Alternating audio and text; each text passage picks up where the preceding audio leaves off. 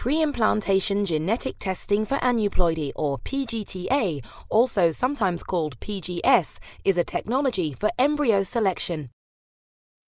Having the wrong number of chromosomes, that's the A, aneuploidy, is the most common cause of not getting pregnant and of miscarriage.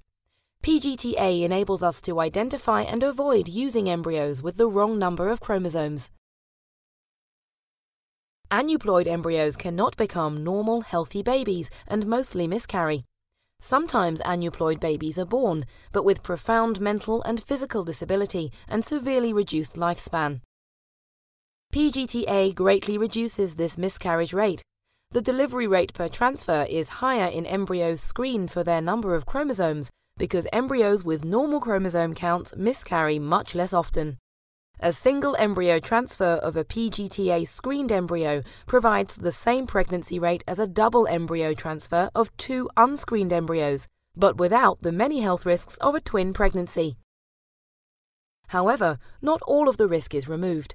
Ensuring the right number of chromosomes only removes the most common cause of miscarriage, but it can still occur for reasons aside from normal aneuploidy.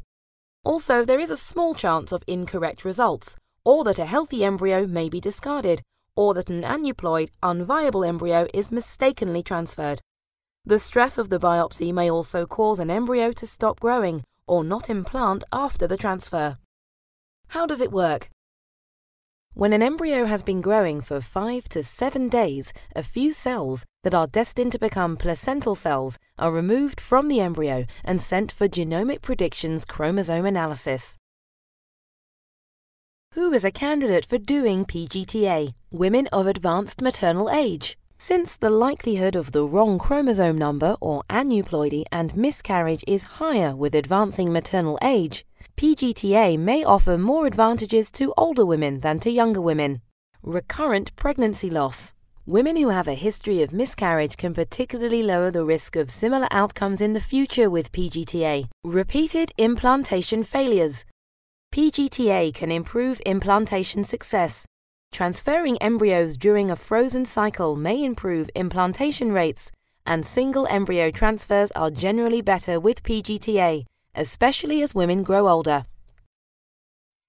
Once your embryo biopsies have been tested, your physician will review the resulting PGT-A report with you, so that you can determine the next step in your clinical care to achieve a pregnancy.